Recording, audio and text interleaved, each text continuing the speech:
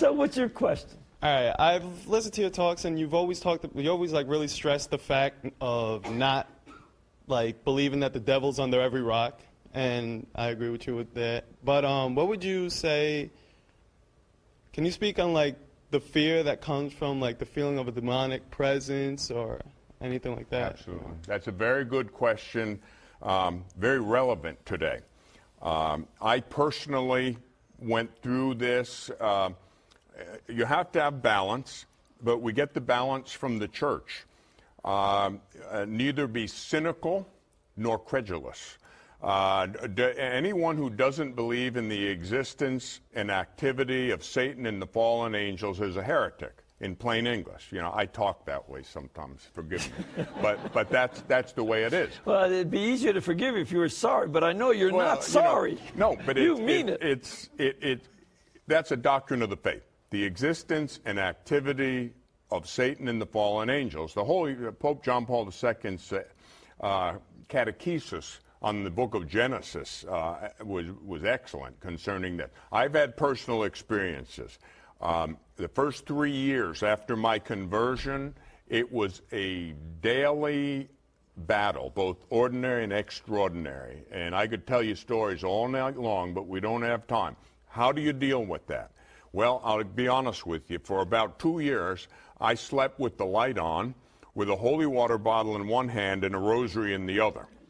That's how scared I was. St. Michael the Archangel and Padre Pio were my two main protectors.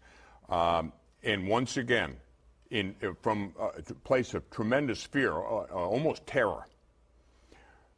Jesus, I trust in you. Hail Mary. Hail Mary. These things become like weapons. They crash down on the devil's head and they scare him half to death. Like St. Teresa of Avila used to say, the devil would appear over her in a horrible kind of a specter, and she'd look at him and say, oh, it's only you, and turn over and go back to sleep. And she said, why should we be afraid of the devil? He's afraid of one drop of holy water. And so reality, you know, that's reality. We're children of God. Is it real? Yes. The fallen angels have preternatural characteristics. They can project terror in front of them. Sometimes you can be so terrified, and it's not a psychological thing.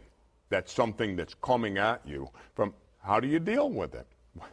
Jesus, I trust you. The holy name of Jesus. You may be too traumatized to say anything else. Just say, Jesus.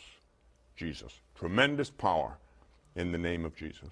I've known people who were involved in witchcraft, the occult, and satanic worship. Yeah.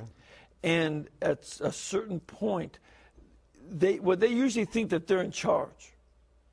And then they realize that the tables are turned and the enemy of our soul is in charge. And that's when they become utterly terrified. And oftentimes, it was the only thing they could say was the holy name of Jesus. Yeah. And they would call on Jesus our Lord. And just saying his name, because they don't know what else to say. They haven't prayed in so long. And I can't think of a single word more powerful. Yeah. God who saves. It's what the name means. God saves. Yeah. Pure power.